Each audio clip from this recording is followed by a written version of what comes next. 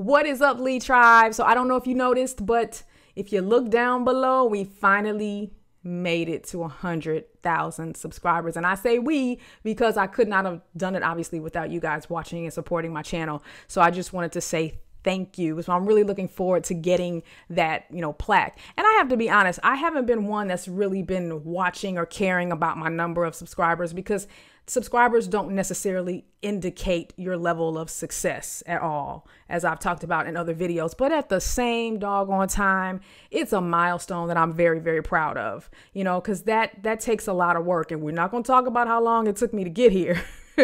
But I got here, but I couldn't have done it without you guys watching and supporting my channel. And especially those of you who share how my channel has motivated you or helped you make a certain amount of money or whatever. Like, my phone is ringing. You guys don't know how much that motivates me. Okay, I had to wait for the phone to stop ringing. But I don't remember what I was saying other than just thank you guys. Subscribers are great, but knowing that your videos are impacting people and helping people, that you guys just don't know what that means to someone like myself who really just enjoys teaching and motivating people. So I really do appreciate your support. All right, enough of all that gushy stuff. Let's get to today's video. I want to talk about scaling t-shirt designs. And when I talk about scaling ideas, we were discussing this in my group. My definition of scaling can mean a couple of things, but this has been a huge part of my income on print on demand, especially merch by Amazon. When one idea sells, and then I'll scale it in two different directions. So I'm going to talk about what I mean by that in this video. And also going to give you some tips for how to use these emails that the PODs send out to get inspiration for what is selling on their site. All right, so this is an email that TeePublic just sent out. And if you upload to TeePublic, you know that they have sales every 3 days. They always have sales going on. And one of the things I like about the emails they send out is it gives you a great idea of what's hot, because obviously they are promoting designs that are their best sellers. They're not going to waste their email list just promoting random designs. There's a strategy behind this. They're usually relevant designs, like it's graduation season. So you see couple of graduation shirts here, and they're, like I said, bestsellers. And sometimes even on the title, it'll say our trending designs or our bestsellers or whatever. So for example, if you look through here, one of the things I noticed right away is I see two animals doing something. And one thing that I have noticed, and I have seen, whether it's on Amazon, Spreadshirt, Redbubble, TeePublic, people like designs with animals or characters doing everyday life stuff. They do. And sloths, that makes sense because sloths have been hot over the last few years. So of course this person has a sloth with a diploma. So what some people would do is they would say, oh, I'm going to create another sloth with a diploma, but he's going to hold it in his left hand instead of the right hand, or whatever. But the take home is not to just create another sloth with a diploma. The take home is, wow, I've noticed that I've seen a lot of animals or characters doing things on t-shirts. It seems like people really like those. So that's the angle I'm going to take, especially for this site, because I noticed that I see a lot of these in the emails that they send out. And also, if you go to Amazon's best practices page, they even tell you here under the product testing, it says one of the things that works well is character-driven designs typically doing something. And that's exactly what you're seeing here with this sloth holding diploma. And then of course it's themed to graduation. So you take a holiday and then you pair it with something that has been selling, which is designs on sloths, right? So let's say this is my design and I have this sloth holding a diploma and it sells one time.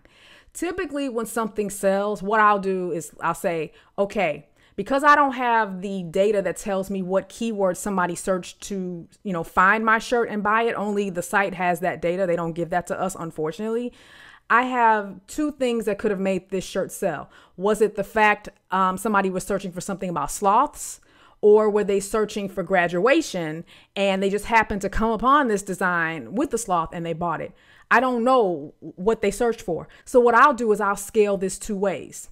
So I will then do another animal, maybe a beagle, for example, holding a diploma. And then maybe I'll do a cat holding a diploma. So I'll have like 10 designs of 10 different characters holding a diploma. And then I'll also test other sloth related designs. So I'll scale this in two ways. I will scale the diploma graduation idea, but then I'll also scale the sloth idea. So I'll have the sloth just doing random things, drinking a cup of coffee, kicking a soccer ball. So I'm still combining the sloth with other like real life activities. So after 30 days or so, I'll go, okay, most of my designs that have sold actually have been the sloth doing various activities. So I'm going to create more designs with sloths doing those activities. Does that make sense? So you're basically trying to figure out what is working best, but you can only do that by putting out a variety of different designs. Let me give you guys another example. Let's say you create a t-shirt of a cow holding a teacup, and on the shirt it says moo long. Get it? Moo long, like oolong tea, but it's a cow, so moo. Yeah. So that sells. And you go, okay, is this a cow lover that found this shirt, or is it a tea lover? So I might create more teas with the animal, drinking tea, maybe goat tea. Get it? Goat tea. You have a goat. And you guys, I know this sounds really cheesy, but sometimes the cheesiest stuff sells, right? So, and what's great about the word tea is you can do so much with tea. Goat tea, manatee. Of course, you're spelling tea, T-E-A. So you have all these animals incorporating the tea, right? And so you just put out those designs and see if any of them stick.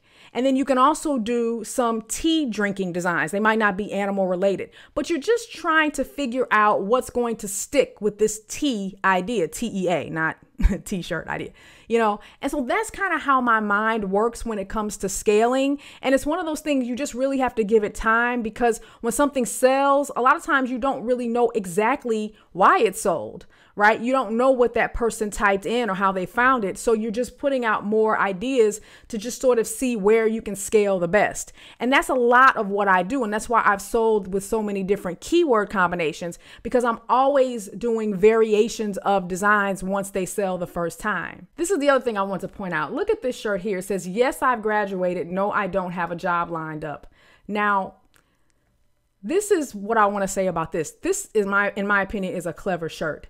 I don't think that there are any great keywords in here. I mean, obviously graduation t-shirt is probably the only good keyword, and that's very broad.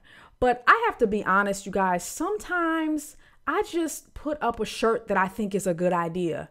I don't always focus so much on keywords. And I know that's contrary to what everybody and even what I tell you guys. And I think a lot of it has to do with the fact my POD business is more established than a lot of you guys. So I have that leeway, especially when you're building a brand. You don't have to worry so much about keywords because you have your audience.